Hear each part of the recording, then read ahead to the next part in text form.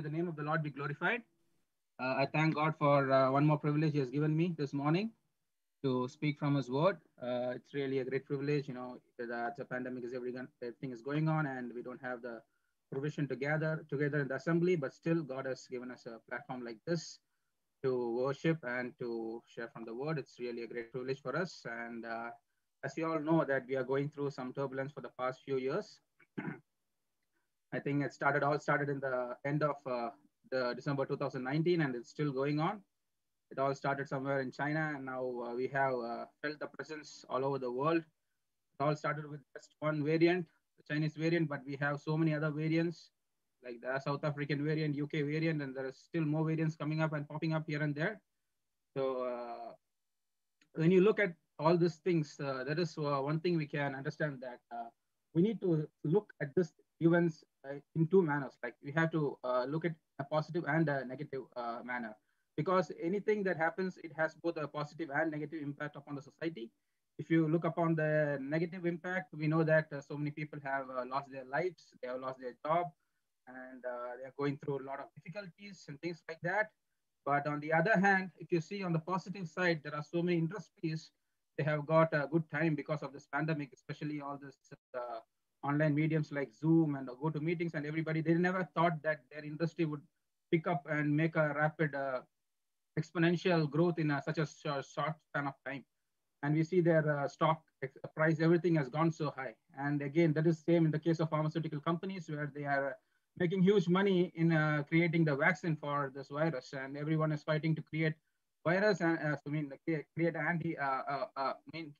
trying to create vaccine for this virus, and they're all making a good time. But when you look from the spiritual point of view, again, we can see there is like two impacts, like negative and the positive impact it has made upon the spiritual background. When you look at the negative impact, it is obviously we cannot gather together like the way we used to gather earlier. In the assemblies, we have to gather through all this online mediums, and we don't have enough freedom now to go to the home and preach the gospel, or a lot of windows have got closed, especially for the gospel work and things like that because of the pandemic. But on the other side, if you look into the positive impact that is had upon the spiritual side, is that today now people have understood the importance of life. Earlier, people thought that they can live forever, and they have the latest medical facilities which can, keep them can sustain them in this world. But now people have understood that life is very short. A person who is very healthy today, he can be dead tomorrow. And the medical facilities that we have, there is an outbreak somewhere, all the medical facilities, ventilators, then everything can get occupied within a fraction of days, like within a day or two, all the medical facility can, get saturated. So this is a thing what people have understood because of this pandemic. So this can really help in when we try to share the gospel with people. Earlier, when we talked to them about God, about heaven, earth, and about death, after death you have judgment and things like that, they used to think it like a fiction. Now people can understand that when we ask them to take a decision to follow Christ, they come up with so many reasons, and they say that maybe not now, I can take a decision later. But now they can understand that if you have to take a decision to follow Christ and submit your life to Christ, now it is right now, it's the moment. There is no other moment that we can expect.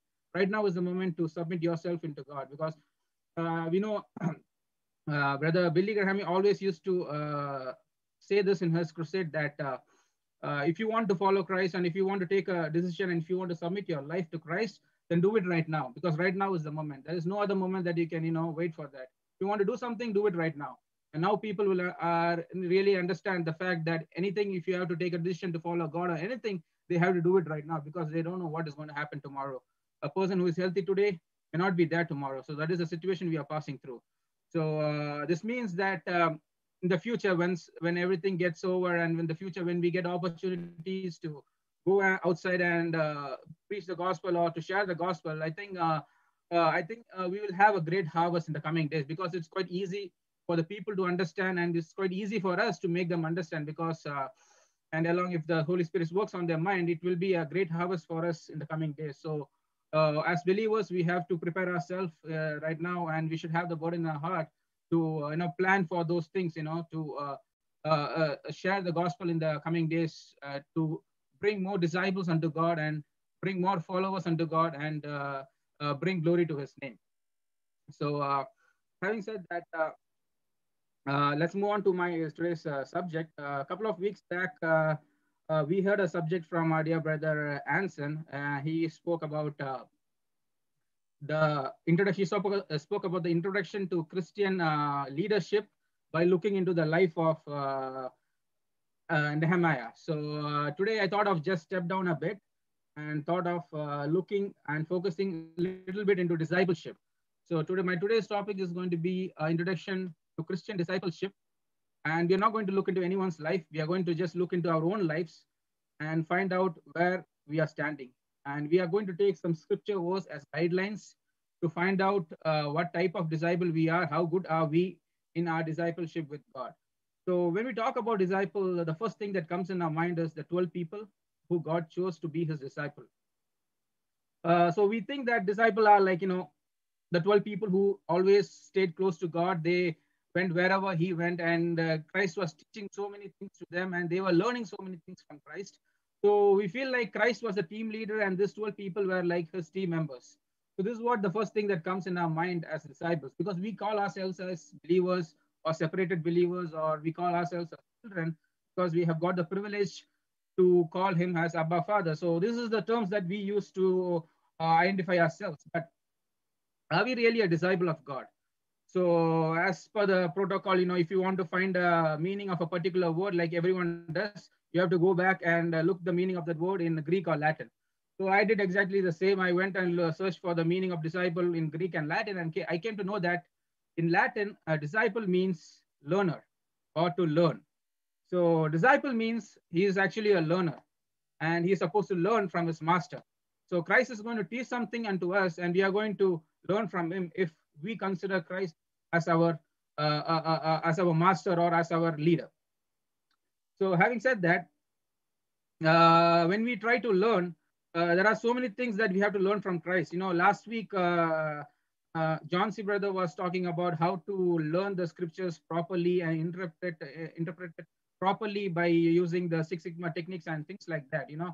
So obviously we are trying our level best to learn so many things from scriptures. That is the reason why we have Bible class every Sunday, every week we have Bible class, and we spend so much time to learn from the scriptures. So we can basically call ourselves as disciples because we are literally learning from the scripture, and we're also learning from what Jesus have told to us.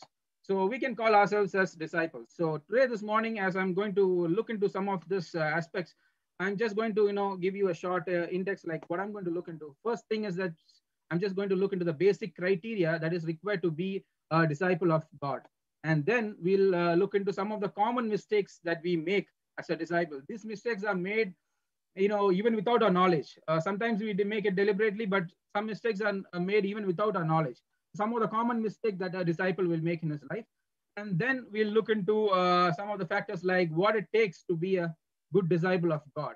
And last but not least, we'll look into some of the responsibilities of a disciple, but there are so many responsibilities that has been entitled for a disciple, but we are not going to look into everything because we don't have enough time for that. So we'll be looking just one of the important responsibility that has been given to a disciple. So first, let's turn our attention to Matthew chapter 11, verse 28 to 29. Matthew chapter 11, verse 28 to 29.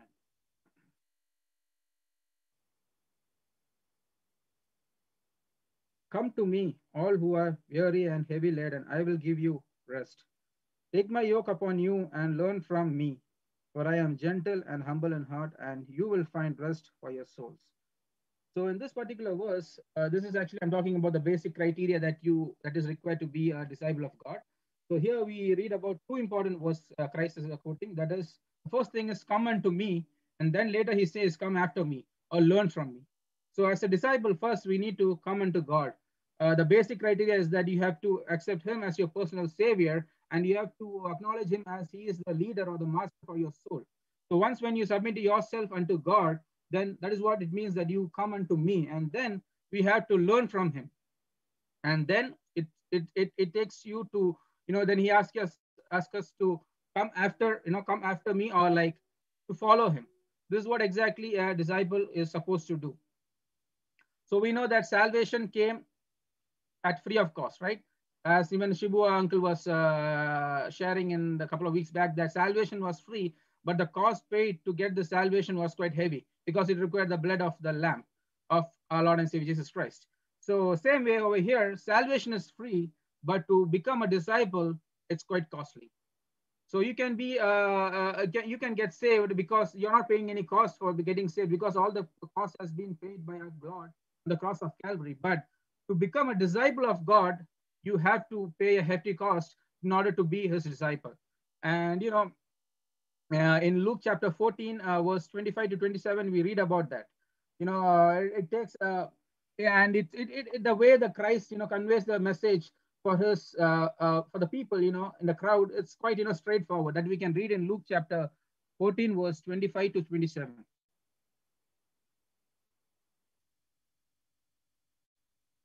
Luke chapter 14 verse 25 to 27. Now large crowds were going along with him, and he turned and said to them, if anyone comes to me and does not hate his own father and mother and wife and children and brothers and sisters, yes, and even his own life, he cannot be my disciple.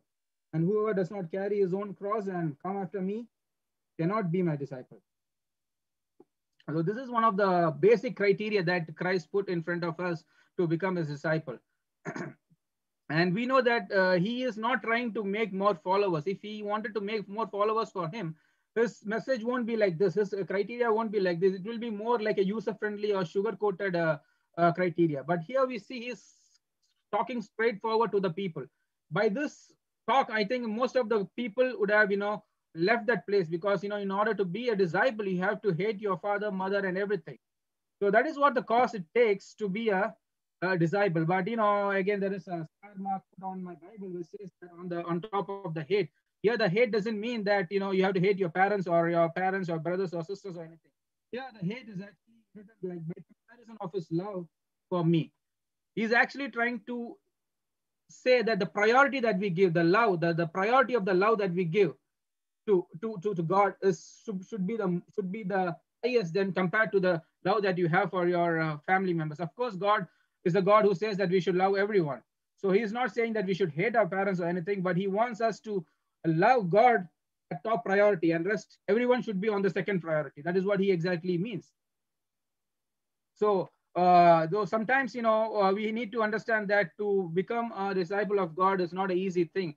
So many Christians, they said I am a disciple of God, but being a Christian is different. Being a disciple is totally different, because for being a disciple, you have to sacrifice a lot. You have to pay a hefty price to be a disciple of God. That's what we see here. You have to leave everything else. You should not love yourself, or you should not give more importance to any of the things of this world, but you should give the top priority to God in order to become his disciple. So we know that anything that we pay more price, we try to stay on to that. If you buy something with a costly price, we buy something and pay a hefty price to that, we try to keep it for a long time. If you get something for free, we take it for granted, and we just throw it off. So that is the human tendency. That is why God needs us to pay a hefty price to be his follower. That means if you are a follower of Christ, or if you are a disciple of Christ, it means you are literally, seriously, you are being a disciple, because you are going to pay a hefty cost. And you cannot come back at one point of time and say that I don't want to continue to be a disciple. So because you are paying a hefty price, to make sure that you stay on the same course and continue to be a disciple of God.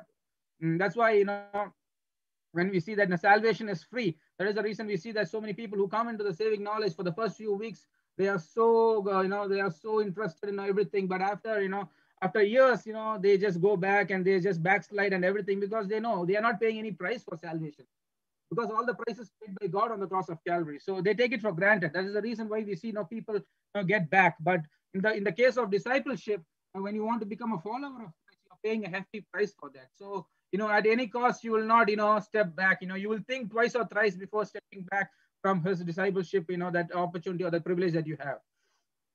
Then moving on, then again, we know one more thing that it says in Matthew chapter 6 verse 24. It says that you cannot serve two masters at the same time. Either you will love one and you will despise the other. So that is the reason why God says that you if you want to follow me, if you want to be my if you want to be my disciple, then give the topmost priority to me and love me the most. So it's obviously, for example, if you get two offers from two companies, like say for Facebook and Microsoft, both the companies are good companies, and you will definitely love to get placed in both the companies. But ultimately, you have to choose any one of those offers. So obviously, you select one and you will reject the other. So if you reject the other, that doesn't mean that you don't like that company. You like it, but still you give more priority to the one which you like the most. So that is what God expects us to do. We have to love Him the most when we try to be His disciple. And then let's move on to see the other factors, some of the mistakes that we commit as a as we commit in as being a disciple. And before that, I want to ask you a question, like, as we are not looking into anyone's life from the scriptures, as we are looking into our own lives, I just want to ask you a question, like, are we really a good disciple of God? Because we know that we are disciples because we are learners, we are learning from the scriptures, so we can call ourselves as disciples. So are we a good disciple in the presence of God? Do we give the topmost priority to God? Sometimes it's really hard to say that. Sometimes we neglect the God's work and things like that to take care of our family or take care of our business, or to do some maintenance work at home. We should neglect some meetings and things like that. I've done that so many times. I have not gone to the Sunday worship in order to study for my exams. I still regret for that. That is some of the time where I gave more importance to my studies or to my work or something, instead of giving importance to God. There are so many things, places where we are supposed to give importance to God, and at times we neglect those things.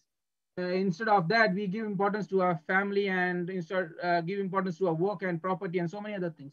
So this is one thing that we should always keep in our mind, that God expects us to love Him more than anything, which means that we have to give the topmost priority to God in whatever we do. We may have to sacrifice our family or our work or our studies or anything in order to be a good disciple of God. So by just evaluating ourselves, we can understand whether we are really a good disciple or not. Everyone has to evaluate themselves. Everyone has different lifestyle and things like that. So it is it's the most important thing for us to do, to just self-examine ourselves, to see, as we are not looking into anyone's life from the scriptures. Then let's see some of the mistakes that disciples will commit in their life, as they go in this long journey. So turn with me to Revelation chapter 2, verse 12 to 13. Revelation chapter 2, 12 to 13.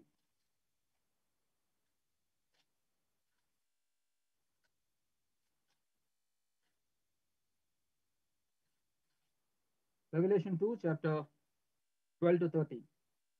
And to the angel of the church in Pergamum write, the one who was the sharp two-edged sword says this, I know where you dwell, where Satan's throne is, and you hold fast my name, and did not deny my faith, even in the days of Antipas, my witness, my faithful one, who was killed among you, where Satan dwells. So this is when God addresses the church in Pergamum. He's saying that two important words is that he mentions that he's giving a testimony of the believers over there. He says that you hold fast my name and you did not deny my faith. Holding fast his name and not denying the faith that we have on him. That is two important things that we should keep in our mind as we try to be his disciple in that journey. Because there are so many times, we can do both of this. We can deny the name of God, and we can denounce the faith that we have in Christ. Usually we can say as believers, we don't do that because we are not, we don't easily do that because we know the scriptures, everything well. So we may not do that, but there are as long as we are in a good situation, we don't do that. But when we are put into a difficult situation, that is the time where our soul is really put into test. That is the time where we can deny the name or deny the faith that we have in Christ. For example, we don't have to search for any people from the scriptures. We can just look into the 12 disciples, the disciples who Jesus chose from different work background and who stayed along with him for a long time and who was learning a lot of things from Christ. See that Judas Iscariot, when you talk about him, we said he is the one who betrayed Christ. And when you see Peter, Simon Peter, we see that he said he loves God more than anyone else, but we see that he denied God 3 times. And again, if you look at all other disciples, when God said, to stay awake and pray, we see that they all felt asleep. And God said that your spirit is willing, but your flesh is weak. And we also see all of the disciples when Christ was getting arrested, the Roman soldiers, when he was trying to arrest Christ, we see that all the disciples, they scattered and they ran away for their life because they feared for their life, because they were giving more importance to their life, even though they know that they should not supposed to give more importance to their life. When the Roman soldiers came, that is the moment, that is the time of testing. When real situation happens in your life, that is the time where you can, forsake God, or you can, deny your faith. We see all those disciples who worked with God, who have seen all the miracles that God has done, but yet at the time of when the problems occur to them, especially when the Roman soldiers came, we see all of these guys scattered. And all the guys, when Peter, we look into Peter, we see he denied 3 times just because he feared for his soul, he feared for his life. So this is what even can happen with us. They were disciples, and we were just Gentiles who got converted into his children after getting saved. So there are so many chances that we can also commit the mistakes like what the mistakes that the disciples have committed. And again, God himself is telling that we are living in a world where Satan has made his throne. So God even knows that we are living in such a bad world where there are so many other factors surrounding us that can tempt us to deny the faith or to deny his name. For example, if I say, we all say that the higher officials, they take bribe to get the things done, and we're not supposed to blame them. It is because of the position and the privilege they have that persuades them to take bribe. If today we don't have this position, so we don't take bribe, tomorrow they put us in the same position where we have the privilege to get bribe, of course we may do it, because everything depends upon the circumstances that surrounding you. So we should always keep in mind, as a disciple, we should always keep in mind to continue the faith, hold fast the faith that we have in Christ, and should never deny or denounce the name of God. And let's see that some of the ways how we commit this mistake in our life. Some of the mistakes are committed we even without our knowledge. First thing is by not confessing our faith. The first mistake that we commit is by not confessing the faith. Confessing the faith in the sense we doesn't try to identify ourselves outside as a Christian. So we read in the scriptures like this: whoever acknowledged me before the men, the Son of God will also acknowledge him before the angel of God. He who disowns me before men will be disowned before angels of God. And we also read in one more portion like this, that he who is not with me is against me, and he who does not gather with me is scatters. So we can see that disown is something like not confessing your faith before others. We try to be like gender, like to be like totally neutral, because we are living in a society where all the companies, everything, they try to be neutral. When you go and apply for a company, we see that all the companies, they try to be gender neutral. They don't care whether you are a male, female, or a trans, or they try to be neutral in religion also. They don't care what religion you are. They all try to be neutral, even as believers. Or sometimes when we go outside, we don't like to show ourselves as Christian. We don't try to show the faith that we have in Christ or anything like that. We just try to be neutral among the crowd.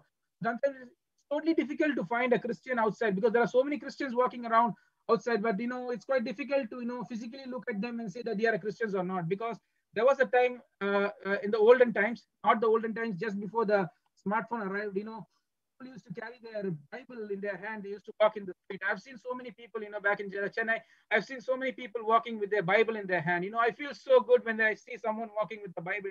I try to identify myself with them. It feels so good that in my locality, in our neighborhood, there are so many Christians.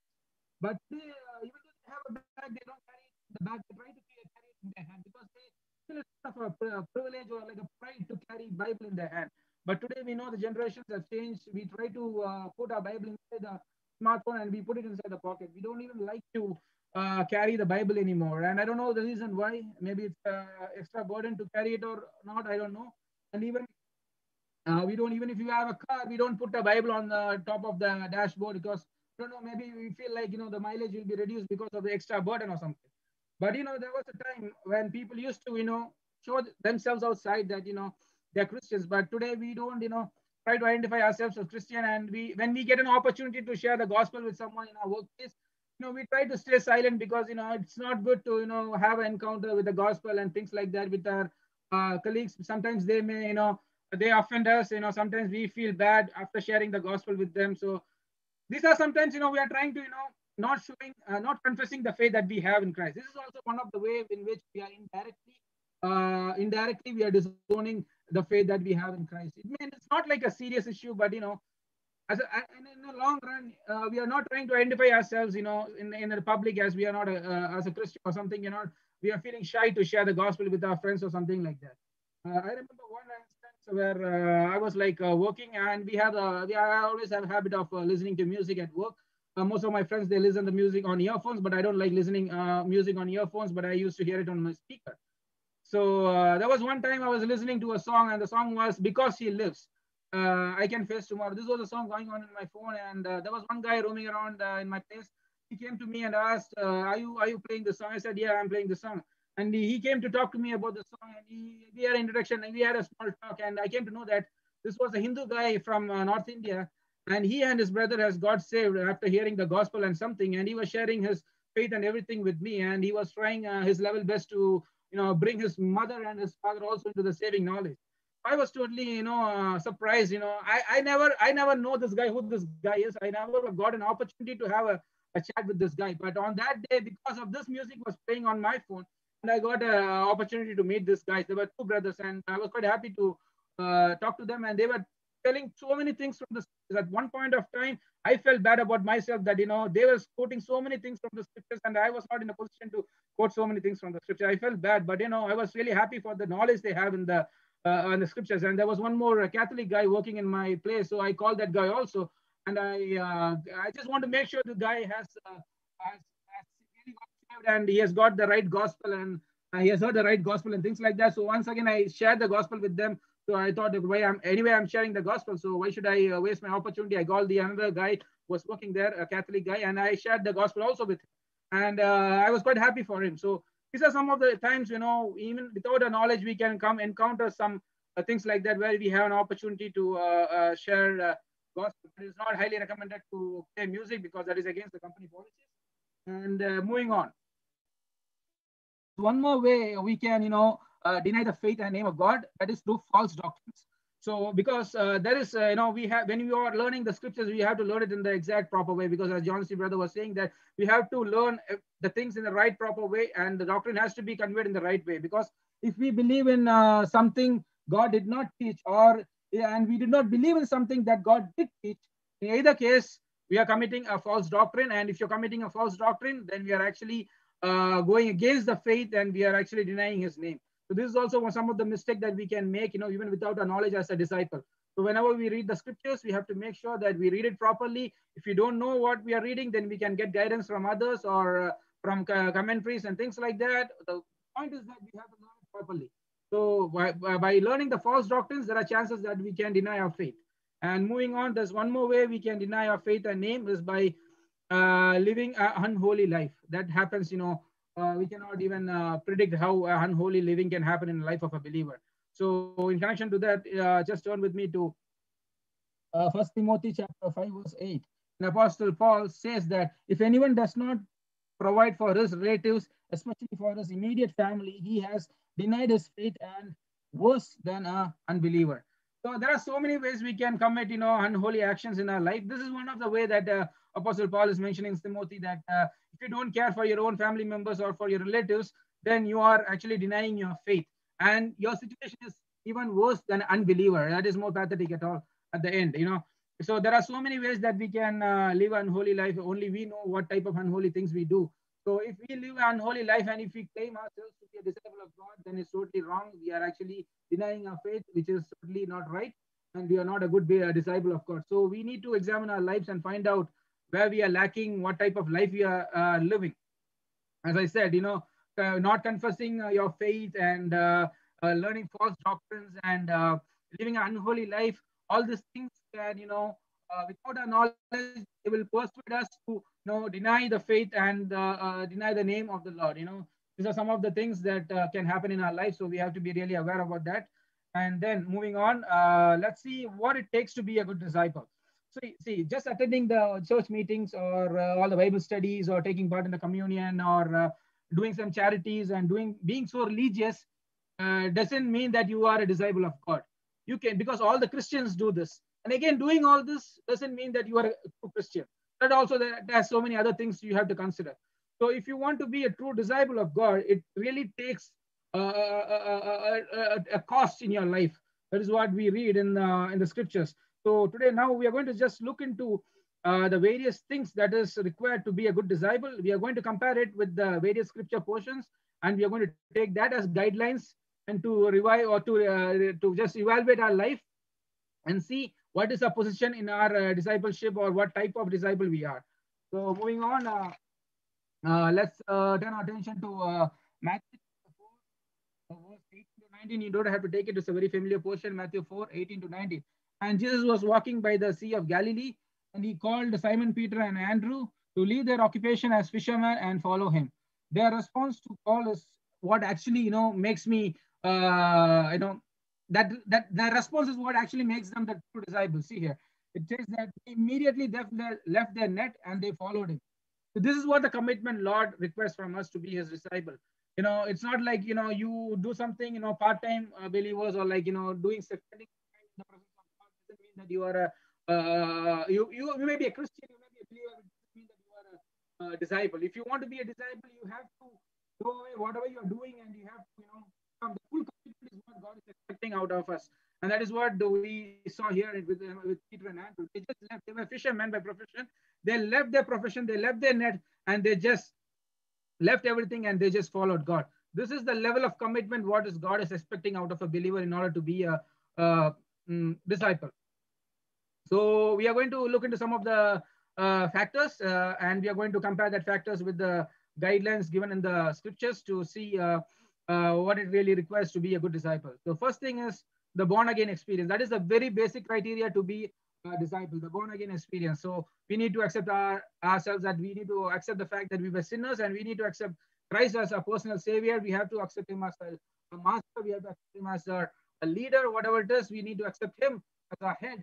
And then that is the starting point where you can, think of being a disciple of God, because we are supposed to submit ourselves completely to our master. Only then, we can learn so many things from him. We should not, parallelly learn our own things and then learn something from God. That's not the way it works. We have to completely submit it to him, and we have to completely learn everything from God. When he teaches, we have to learn from him. This is one of the most important criteria to the basic criteria to become a good disciple. Then moving on, the second thing that it takes to be a good disciple is prayer. In Luke chapter 6, verse 12, we read about that. Luke chapter 6, verse 12. It was at this time that he went off to the mountain to pray, and he spent the whole night in prayer to God. You see a God that is spending a whole night in prayer. And when we try to follow God, we have to have the same experience in our life. We should spend more time in the presence of God in prayer, because that is the way we can communicate with God, and that is what it is accepted from a disciple. So we spend some time for our prayer to just get our needs or to meet our requirements. That is not enough, but you have to spend you should start your day, end your day in prayer, and you should spend so much time in prayer. And we can just look into our lives, and we can evaluate it, how much time we are spending in the presence of God. So if you are able to spend more time in the presence of God, we can know that we are trying to be a good disciple to God. And we also know that, anyone who is a disciple of God, he should be a person of prayer. And as I was talking about this, I was just reminded of one thing, that, whenever we used to provide offerings to the church, we provide offerings to meet the expenses of the church, and the rest of the surplus amounts goes to various evangelists working in different parts of the country. Okay, that's fine. But do we ever take the burden to inquire who this money is going, and what is the progress of their ministry they are doing? Or do we really commit those ministry in our daily prayers? That is what is really important.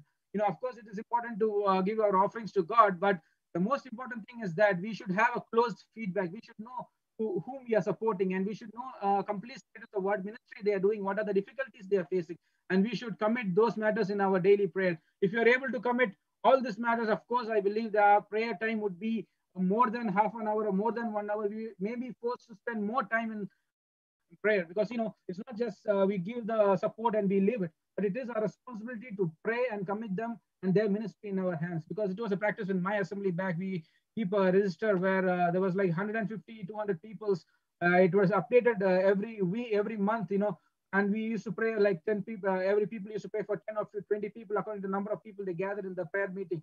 So, we feel we get a complete idea of what ministry they are doing and how much progress they are making, what are the difficulties they are facing.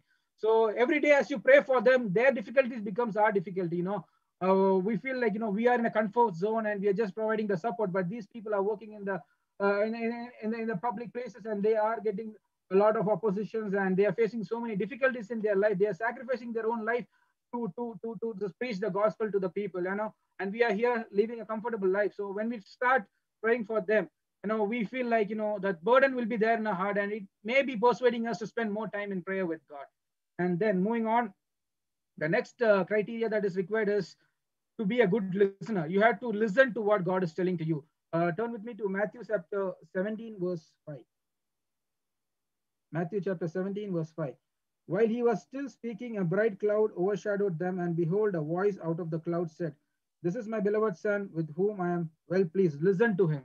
So it is always quite important as a disciple to listen to him. Every morning we think of so many things that we have to do on that particular day, and we are much worried about so many things. But as a disciple, we have to first search God in prayer, and we have to listen what is the God's plan for that day for us. We have to look for his will. We have to listen what God is talking to us.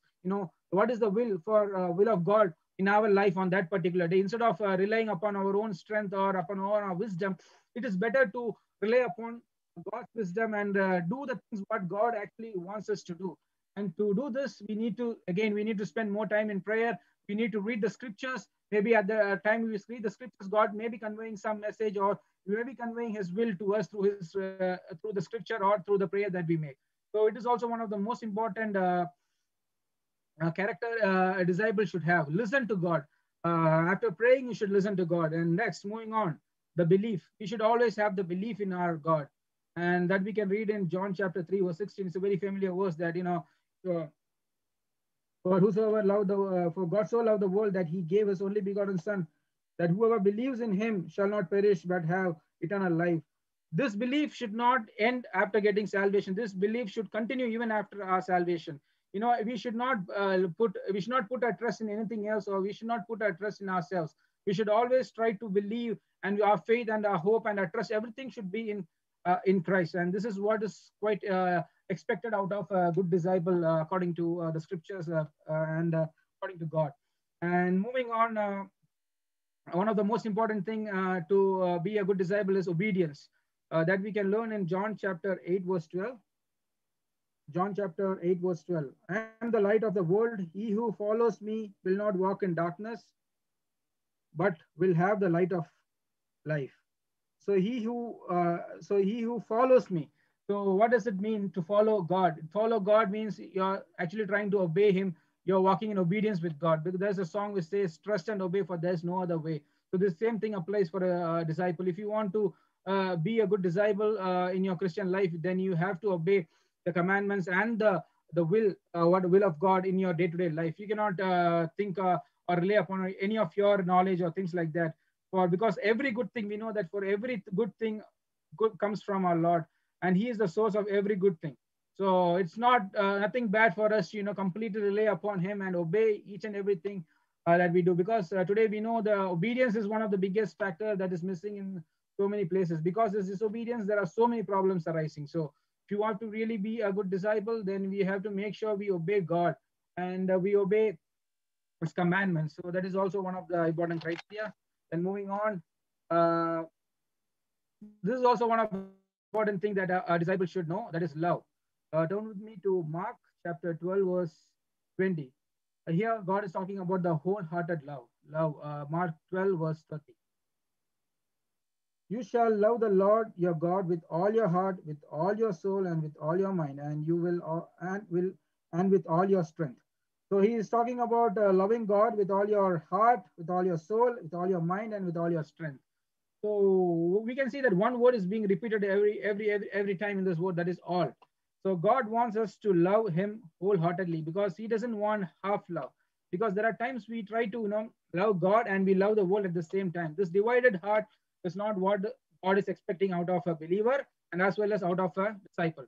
So when we try to be a good disciple, we have to make sure that we are completely loving him. That is why he stuck on that word all, all the three times, all. It's because we have to completely love him, and we should not leave any space in our heart to love anything else of this world. Because if you love anything else of the anything else of this world, obviously our decisions and our actions, everything would be biased. So because when you completely put your love upon Christ, upon God, then this can have a great impact in our life, and the way we make our decisions, the way the actions that we do, the places we go, the things that we do, everything can have a change in our life. Everything will have a change because our love is on the Christ. Because where your heart is, that is where your actions, everything would be there. That's what we read in the scripture. So it is quite important to love God wholeheartedly, and that is one of the most important criteria of what God expects out of a believer. And then moving on, it's about sharing the good news, sharing the truth, what you have gained from others. Because at one point of time we were Gentiles, and somehow we came to the saving knowledge, and now we are the disciple, and now it is our responsibility to share the same truth with others. And that we can read in Matthew chapter 28, verse 19. Matthew 28, verse 19 goes like this: Go therefore and make disciples of all the nations. So God wants us to go forward. As I told you already, we have to go forward, and whether we feel shy or not, what the people other people think, it's not should be a matter of concern to us, but we have to share the joy what we are experiencing in our life, the truth through which we got this privilege, and discipleship what we are enjoying. We should try to make more disciples for the Lord, and we should try to bring more followers to the Lord. This is also one of the maybe we can consider this as one of the responsibility of a believer, but if we are doing it properly, then we can know that we are trying to be a good disciple to God. Then moving on, the next thing is service to God. If you are a good disciple, it is necessary that you have to serve the Lord. That we can read in John 12 chapter 26. John 12 26. So I'm just reading so many verses because I'm just taking these verses as the guidelines to compare, because I'm not looking into anyone's life in the scripture. So I'm just taking the scripture portions as guidelines. So it says in John 12 verse 26, it says that if anyone serves me, he must follow me, and where I am, there my servant will be also. And if anyone serves me, the Father will honor him. So we know that God came to this world as a servant, and he served us, and he sought us, and he saved us. So as a disciple of God, when we are following him, when we try to be like him, we should also try to serve God and to serve the community through whatever we are doing. That is what we know, because every believer is given with some sort of talent and skills. We cannot say that I don't have this skill, I don't have that skill. Everyone is given with some sort of, God has blessed everyone with some skills. Some may be good in speaking, some may be good in singing, some may be good in taking care of the administrative work, some may be good in sharing the gospel and evangelism and so many things. So whatever talent God has given to us, we have to make sure we are using that to the maximum, because God expects that from us. That is what we read. Anyone, the Father will honor him. If anyone serves me, the Father will honor him. In order to get the honor, we of course we have to spend time in serving God in whatever capacity we have. We have to serve God. And moving on, the last, which is suffering. If you want to be a disciple, it is not a glorified life. It comes with a lot of suffering. We read in Philippians chapter 1, verse 29 about that. For to you it has been granted for Christ's sake, not only to believe in him, but also to suffer for his sake. But also to suffer for his sake. So if you are a disciple of God, it is sure that you're going to have a bad time in your life, because you may have financial losses, you may have broken relationship, you may face so many difficulties, because we are living in a world which is totally different from what we are living, because our love is upon God, but the world loves worldly things. So when you get into their boundary, of course, we are going to face, there's no equilibrium in that place. We are going to face some sort of difficulties and problems in this world, because our love is totally upon God, and the people of this world, they are doing all the worldly things. And when we go out, share the love of God and things like that, we are going to face persecutions, we are going to face oppositions, we are going to face, we are going to be manhandled. There are so many things that can happen to us. So because the love is totally different. So when you decide to be the disciple, as we said, it really takes a huge cost, and this is what the real cost is. So you have to sacrifice so many things. You should give top priority to God. You should, leave your family and your property, everything back, and you have to give the topmost priority to God. And then again, after you becoming a disciple, when you as you go through this journey, there are so many chances that you can get so many suffering. So you should be ready to take up all this before desiring to be a disciple. It's not easy to say that I can be a disciple. You can be a believer, there's no problem. You can be a child of God, there's no problem. But if you want to be a disciple of God, it is really a difficult task, and it takes a huge cost from you, and you may have to suffer sufferings.